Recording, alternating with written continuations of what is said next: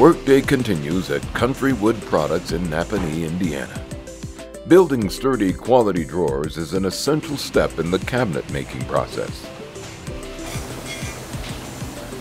That process begins at the dovetailer, where precise joints are machined from pre-cut lumber.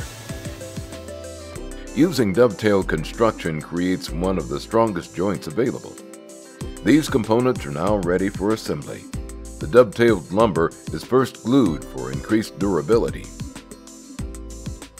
To avoid human inconsistency, an electric press is used to unite the drawer components.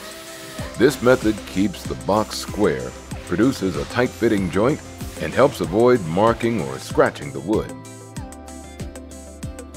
Assembled drawer boxes are then placed on conveyor belts based on the production list. On boxes that are 26 inches or wider, an extra support brace is added which prevents sagging over time.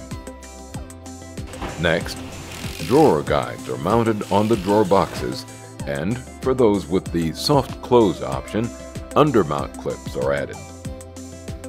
The soft close upgrade allows for a cushioned close to prevent the drawer from slamming shut. From there, rubber bumpers are applied to the backs of the drawer fronts and clips are installed.